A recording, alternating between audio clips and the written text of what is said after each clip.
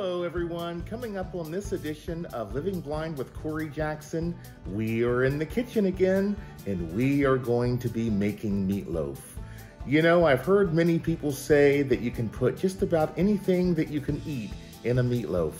I don't know how true that is, but I can tell you right now, I really enjoy this recipe.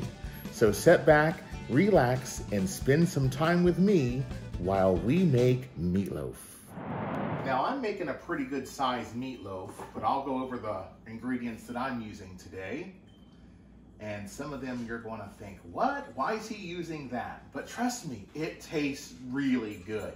But if there's something you want to substitute, by all means, go ahead and do that. So we're going to be using 2 pounds of ground chuck, 1 pound of pork sausage, 1 can of diced tomatoes, 1 can of mushrooms, 2 eggs, and 1 box of stovetop chicken stuffing. Now that sounds disgusting, doesn't it?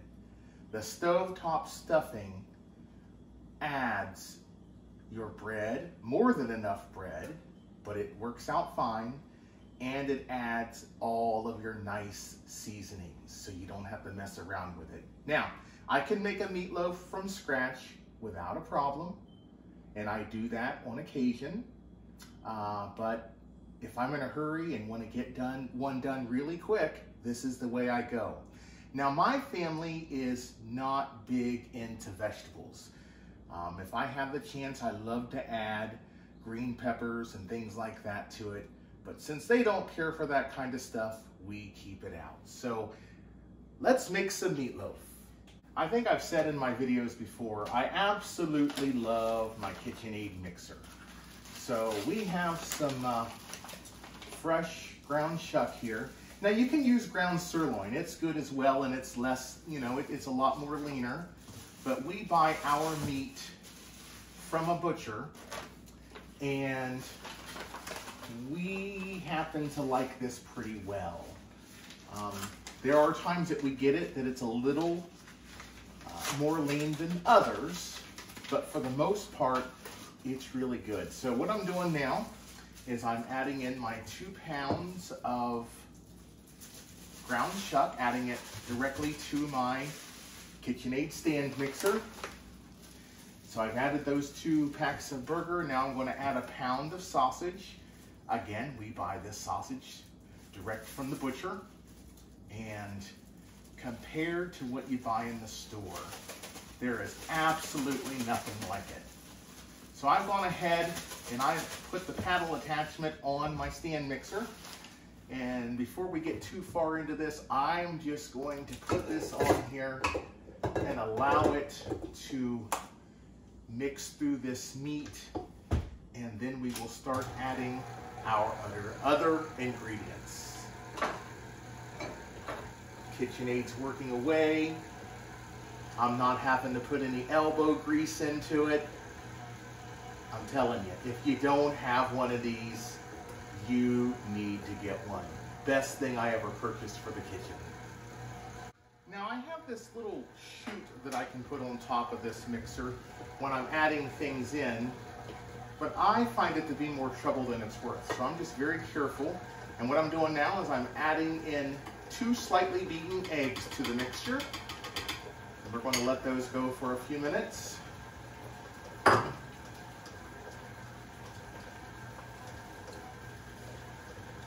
Are there any of you guys watching that did not grow up eating meatloaf for dinner on occasion?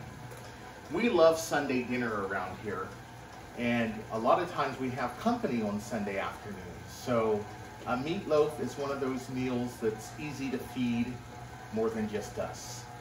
And that's the reason why I'm making such a large one today, because you never know who might drop in. And now I'm going to go ahead and dump in my can of mushrooms. Now I suppose that you could use, and these are drained by the way, you could use fresh mushrooms if you want, and if you wanted, and I think that would be really good. I've never done it. If you have, let me know how it turns out, because that definitely would be something to consider trying. like I say, there's so many things that you can add to meatloaf.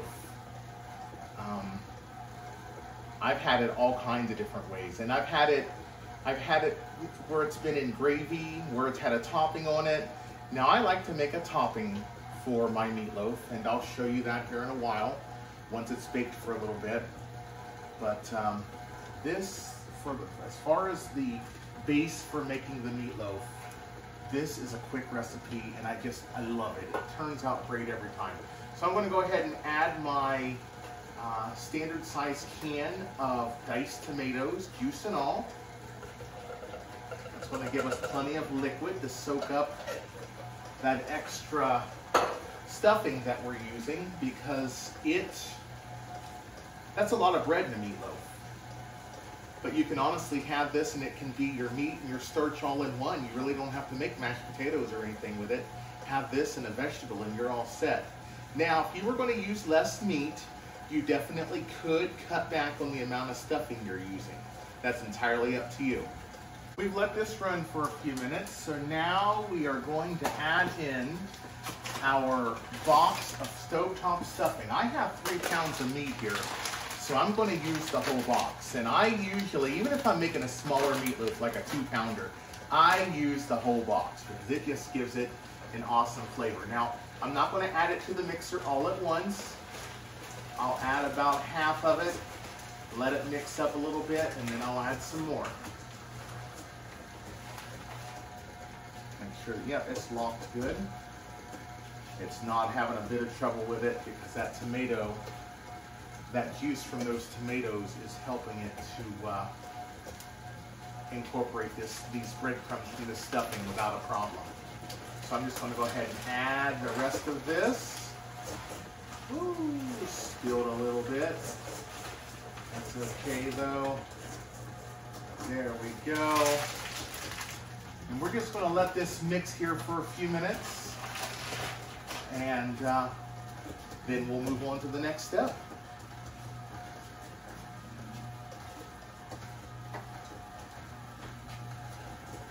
And we've gone ahead and preheated the oven to 375 degrees. And we have out here a 13 by 9 pan, and we're going to go ahead and just spray it here. Oh, you're saying, oh my gosh, that blind guy doesn't know what he's doing. That's Kong spray. Do you think I would really use this to spray the pan? I'm just screwing with y'all to see if you can figure it out. I am going to grab the real cooking spray, and we're going to spray the pan. We got to have a little fun during these videos, right? That'll give y'all something to talk about. That blind guy was fixing to put dog Kong spray in the meatloaf. I wouldn't want to go over there and eat. All right, I've had this mixing now for about 3 minutes, so I think it's ready to go. So what I'm going to do is pull this up out of here. And I'm going to take my nice freshly washed hands and I'm going to clean off this beater. Now, I can use a spoon to get a lot of it, but what happens is the sausage, for some reason, tends to kind of get wrapped around here, so you're better off just digging into it with your fingers. I mean, it could be worse. At least I didn't have to mix it all up by hand, but I still have to get my hands a little dirty. I'm just going to pull this sausage out of this beater, these little things of sausage. It'll be absolutely fine. Now, my mother and my grandmother, my mother's mother, make meatloaf the same way. Theirs is more of a, it's more of a, you wouldn't want to use it for a sandwich, really. Theirs has the mushrooms and various peppers, and it's kind of cooked in more of a tomatoey, almost like a juice. Now, I absolutely love it. Now, I always talk about my grandmas during these videos, but grandmas are good cooks. My grandma Jackson, her meatloaf was perfect for sandwiches. And I always loved going to her house when she would have leftover meatloaf, which wasn't very often. I mean, there was a big crowd of people there on Sundays. There wasn't any leftovers usually, but if there happened to be some leftover meatloaf, I always loved to have me a sandwich out of her cold meatloaf.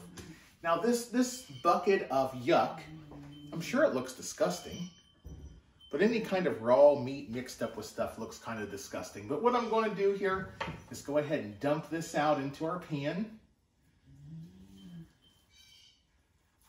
And my fingers are already dirty. I'm just using them to scrape the bowl, and I'm going to have to form it into a loaf anyway.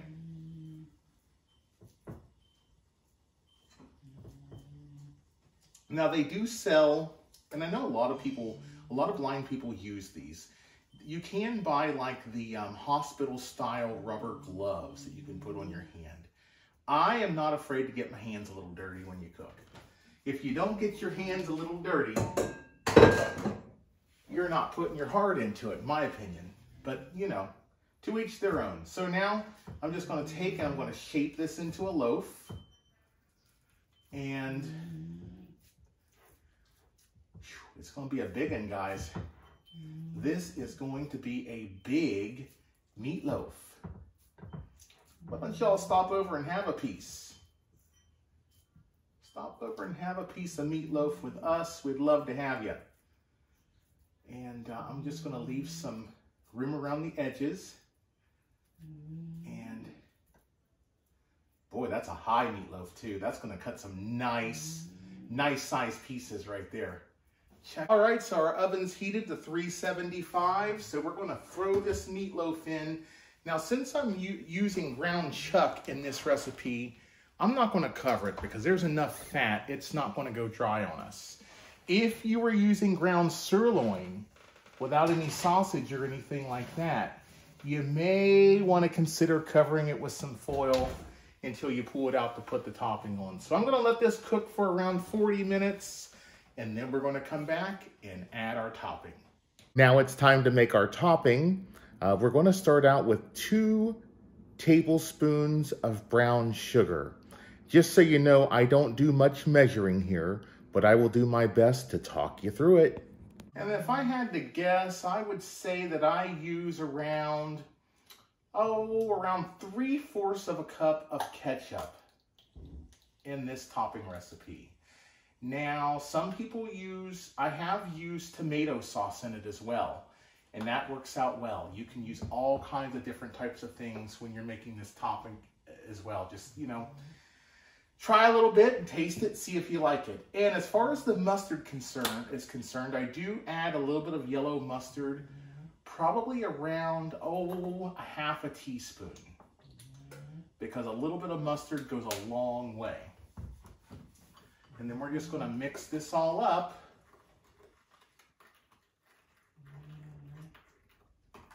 And when our meatloaf has cooked for about 40 minutes, we'll spread it on the top.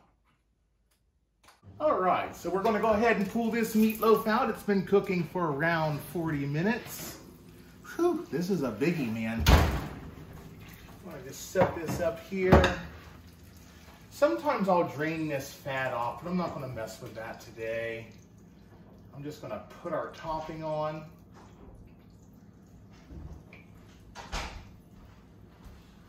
Put our topping on here. I'm going to spread it around.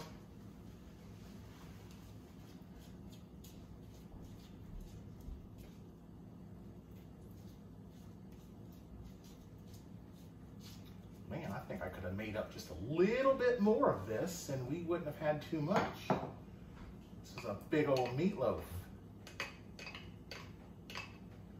I think we've scraped it as dry as we're going to get it. And we're going to just put this back in the oven and cook it for about 30 more minutes, and then we'll check the temperature of it to see if it's done. So we'll be back real soon. All right, folks, it's been about 30 minutes, so let's pull this meatloaf out and see if it's done. I'd be very surprised if it wasn't, to be honest with you. But still got to check the temperature. It needs to be 165 at least. I'm going to get out my trusty thermometer here. Jab it right down in here. 171.9 degrees Fahrenheit. I'll poke it one more time. 175. I think it's done. So we're about to eat some meatloaf.